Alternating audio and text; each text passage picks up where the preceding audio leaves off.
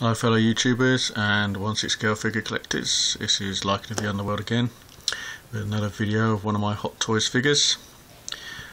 This time it's going to be the Lost Predator from the movie Predator 2. The reason I'm doing this video is because I'm going to be putting him away in a box and storing him in the wardrobe or the attic, because I haven't got a lot of room in my detail for these figures now. I need to get more detail, seriously need to get a few more.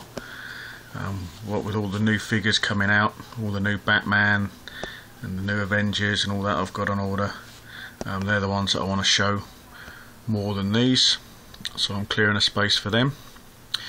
So without further ado, let's take a look at the Lost Predator. First thing that hits you about this guy is his colour. All the other Predators are sort of greys, browns, blacks. This guy is green, so he stands out a lot more than the other figures. And one of the little gripes I've got with this figure is his dreadlocks.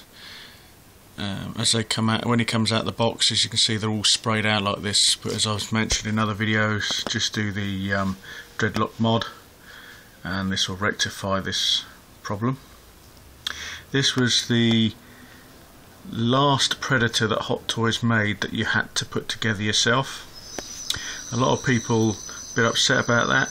Personally, I prefer not to put them together because it's a bit of a pain to do it, and there's a really good chance as you're putting them together you will break bits. So I prefer to have them already fully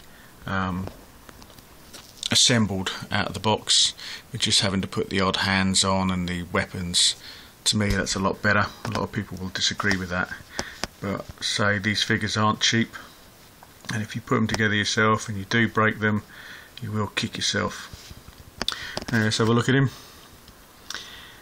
This guy, pretty standard, doesn't come with a lot of armament. He's got a different type of chest armour from the other Predators. This has got more like a it's more of a technical type of, it's not the right word, I can't think of the right word at the moment, but the armour on this guy, you can see behind there, he's got all the wires, a lot more little lights on it, whereas the other Predators, they were just plain armour. So that's a nice touch they've done. It's got the standard shoulder armour, so you have to put all this on, one on that arm, another one on the other arm. I'll turn him around in a minute so you can get a better look. The loincloth is fabric. That's a bit of a pain to put on because his hips are quite wide and it's quite a tight fit, so you have to be careful when pushing it up so you don't rip it. Comes with several different hands. He's got this hand here for holding his custom spear, which I'll come on to in a minute. This hand for holding his throwing disc, and down here you've got this hand for holding his extendable spear. Got sort of more like a sort of aggressively relaxed type hand there, and the same again on the other one, more aggressively typed relaxed hand. Comes with biomask, obviously different design from all the others. I prefer him without the biomask on, I think it looks much better without it on. It's got the classic shin armour, very similar to all the other Predators. No weapons that go on the side. It's very bare minimum with weapons on this guy. As with all the other Lost Predators, he also comes with a skull trophy of one of the creatures that he's killed. This is probably one of the worst skull trophies that they released, because this figure was released quite a while ago. You know, give them the benefit of the doubt there, let him off with that.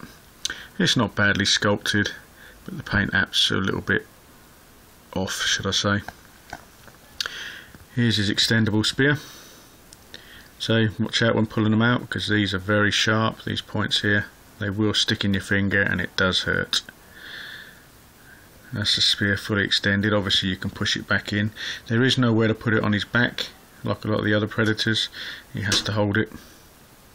And there's his little computer built into his spear. So let's just turn him around, hopefully he won't fall off. There you can see his throwing disc. which does open up and close, and it also closes down, and you place it. I don't think there is anywhere to place this disc on this figure. Correct me if I'm wrong. Normally on this leg here there's like a pouch where you stick it on, but with this figure you don't get it. Let's turn him around to the back so you can have a look. So that there, not very expertly done. A lot of people will probably do it a lot better than me, but that's his little like a little belt type. Well, it's not a belt, it's just like a little trophy, as you can see there.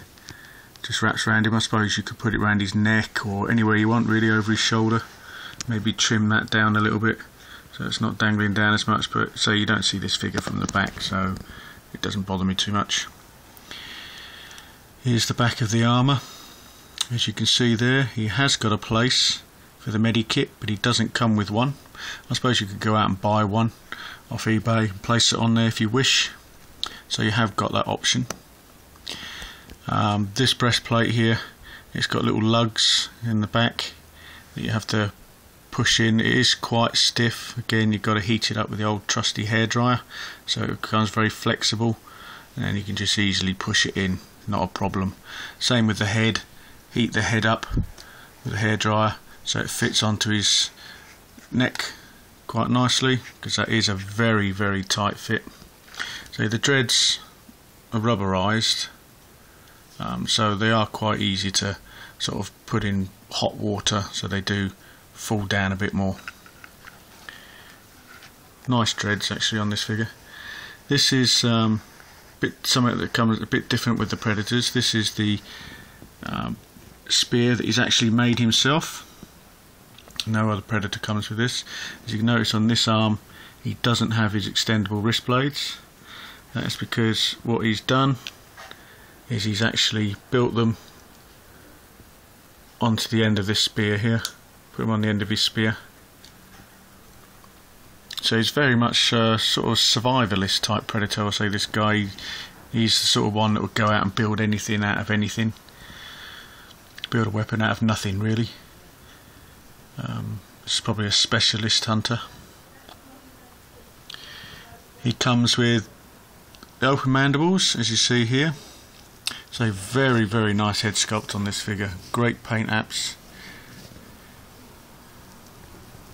I wish Hot Toys would do a few more Predators like this. Now something a little bit different. Let's say there's the extendable jaw, the open mandibles. Very nice look on this figure. And obviously you can take these out, which I will now attempt to do. Quite stiff. It's nice having them a bit stiff in there.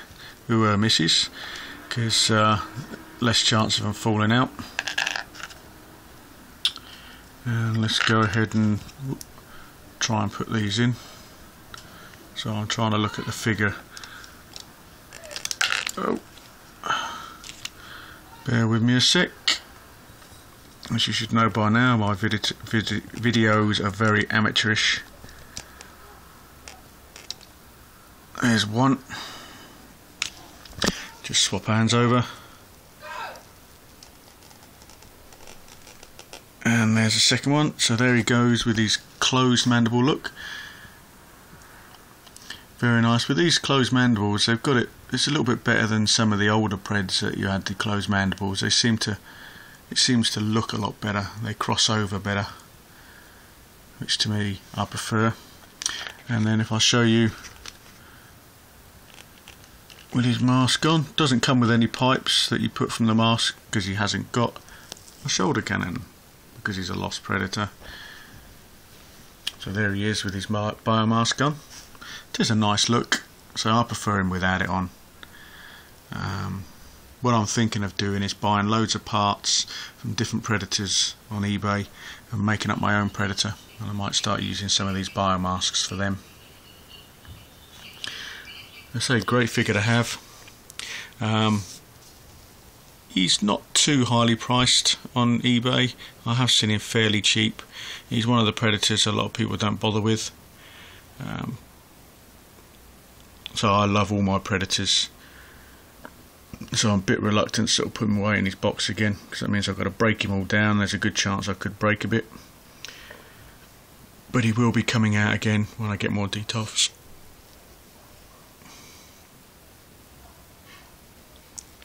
So let me know what you think of this figure.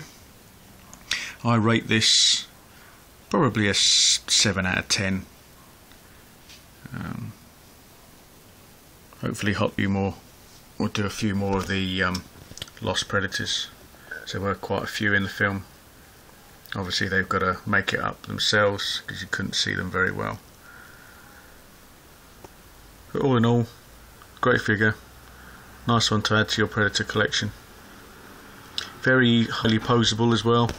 Got some good ball joints and hinge joints on his body, so you can pose him in quite dynamic poses. So there you go. Till my next video, which will be the final update of my Jade Van Helsing figures, with the odd little bits that I've changed on them, which I will do in a minute. So until then, this is Lycan of the Underworld signing off. Catch you later.